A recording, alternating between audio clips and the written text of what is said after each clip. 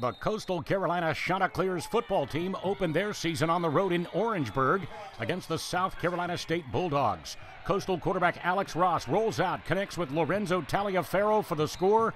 CCU went for two, cannot convert. 6-0 Coastal leads. Back come the Bulldogs. SC State quarterback Richard Q out of Wilson High in Florence. Great read option fake, and he walks into the zone. South Carolina State took a 13-12 halftime lead, then third quarter. Richard Q fires a deep ball to Tyler McDonald. He scores on a 74-yard touchdown catch.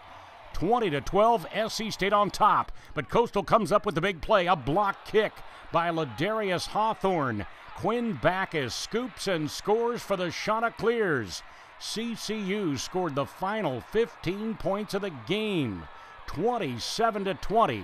Coastal Carolina hangs on to win their opener at South Carolina State.